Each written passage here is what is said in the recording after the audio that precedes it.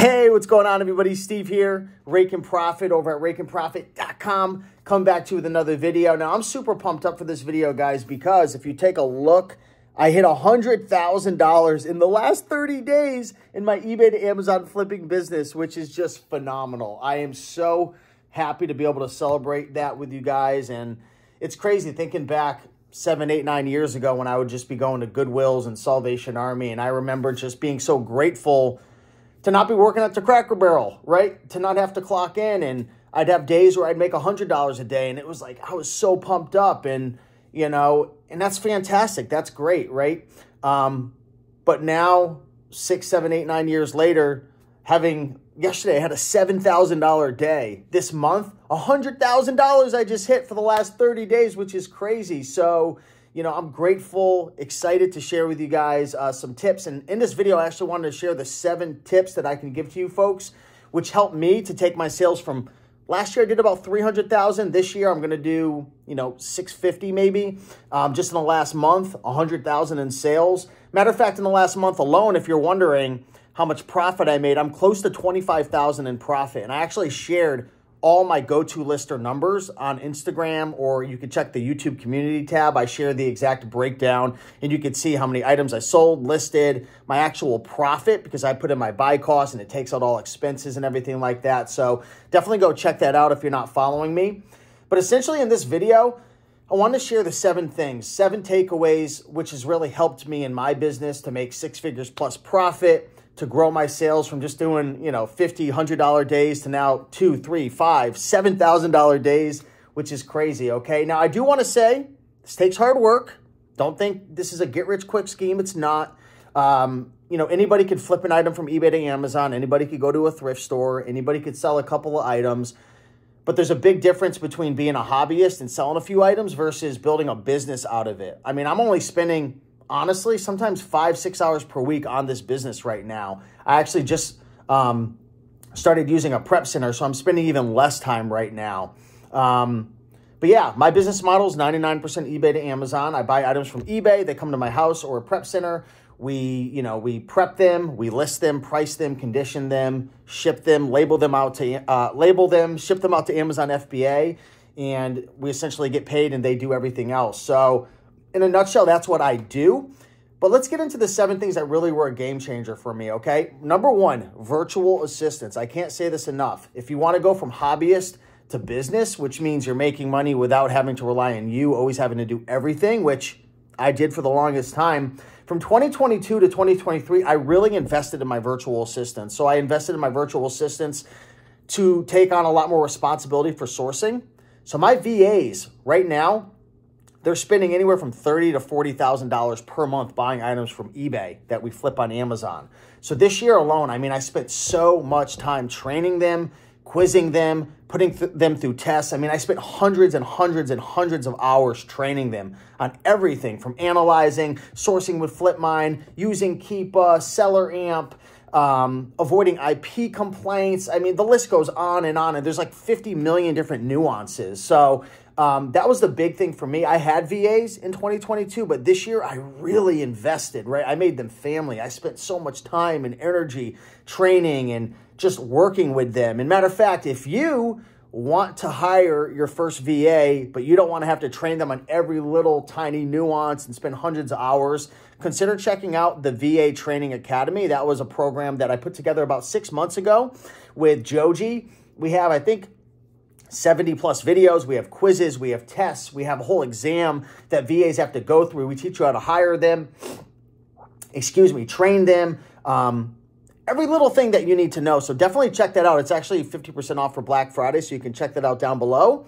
But virtual assistants, huge, absolute game changer. And I'm telling you right now, if you are serious about scaling your business, not only monetarily and just making more revenue, and obviously you want to make more profit, but if you want more freedom, if you want someone to do most of the sourcing for you, repricing, they fix stranded inventory, high pricing errors, they run numbers for me, they fill out spreadsheets, my E2A master sheet. They do literally everything in the business. I pretty much just oversee it. VAs and investing in your team, absolutely huge. Number 2, I expanded from DVDs into electronics and tools, okay? So this was a big game changer for me for a couple of reasons. Number one, DVDs are fantastic, but everybody and their mom is going after DVDs. They're easy to get ungated in.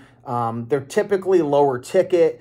They're easier to analyze, right? They're a bit more safe in terms of like when you're running your numbers. Now, there are risks of counterfeits and whatnot, but in a nutshell, I expanded from items like electronics and tools. I got into, consumer electronics, business and industrial.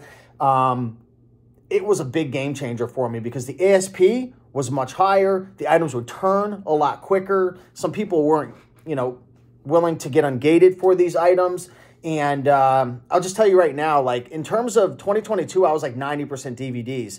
Now I would say I'm probably 80% tools and electronics. So if you're not already a part of my eBay to Amazon Masterclass, that's 50% off Black Friday. You can check that out down below. But if you're already a part of the Masterclass and you're like, listen, I want to get my sales above 5 to 10K. I want to scale faster. I want to get in a higher ASP.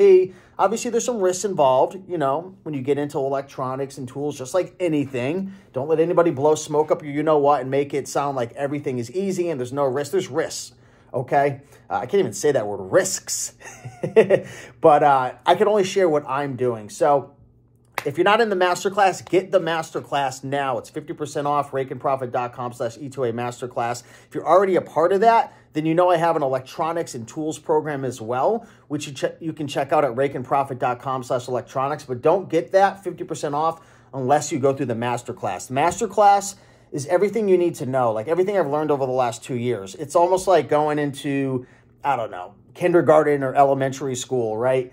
And there's a lot to know, right? It's not like some basic stuff you're just going to find on YouTube, but go through the masterclass first, and then you could go into, middle school, high school, college, right? For eBay to Amazon flipping with the electronics and tools masterclass, and, maybe consider getting the VA Training Academy as well. But that was the biggest thing for me. Number 3, focusing on higher ticket items. I can't say this enough. For me, using my cash as a tool and just going after items that we're selling for at least 50 to 60 bucks was a big game changer for me because, we only have a certain amount of capital to spend. And every time we spend capital on lower ticket items, we're having to spend more time having to process them, dealing with pricing errors, stranded inventory, prepping them, listing them, shipping them to yourself or prep centers. So I figured it would be a lot less work to deal with higher ticket items. So I would deal with less items individually, and it worked out great for me. I was able to really focus on quality sourcing and going after the right items and good items with good sell-through rates, which I'll talk more about. But focusing on higher ticket items helped me to raise my ASP from $38 in 2022 to now it's over $70. Thanks to tools and electronics.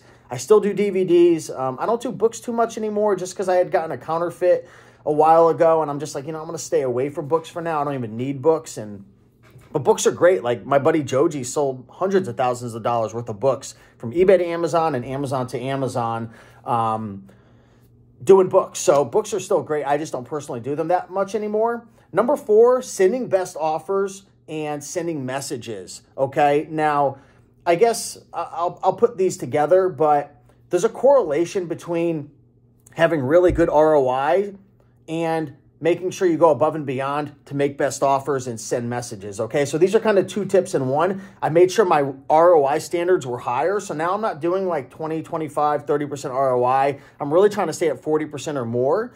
Now, I did make this change recently. I was going after a lot of 30% items, but I've noticed when I go after higher ROI items, I don't have as much pressure to have to get that minimum price. Sometimes I could come down a little bit. So it's like, what do they say? Shoot for the stars, you'll land on the moon. It's like shoot for the 50% ROI and maybe you settle for the 30%. So for me, number 1, sending messages and best offers with my virtual assistants. So again, if you don't have a VA, check out the VA Training Academy or just set one up or invest in your team. But teach your team how to send messages and best offers and make sure you invest in, when they send offers, go back and, double check what they're doing, give feedback, so on and so forth. But making best offers, sending messages, and increasing my minimum ROI was huge because then it allowed me to also be a bit more aggressive with my repricing on the back end with Bqool.